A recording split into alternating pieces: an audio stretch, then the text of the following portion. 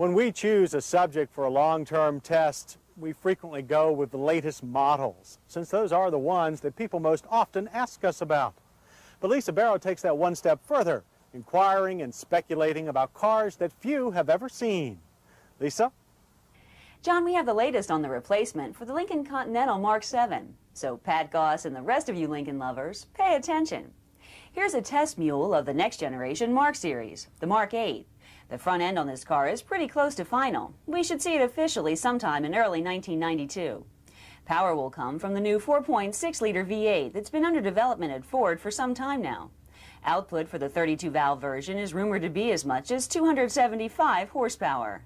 In other news, Chevrolet has some fresh laurels on which they probably won't rest. Chevrolet's Corvette obliterated 3 world endurance records and set 9 international class standards during time trials at Fort Stockton, Texas.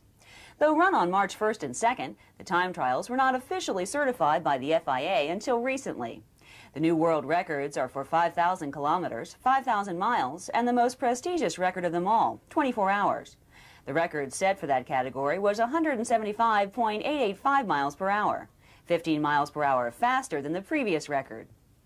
The 24-hour record setter was a Corvette ZR1, powered by a production LT5 engine. Some of the 9 standards were set by a modified L98-powered Corvette.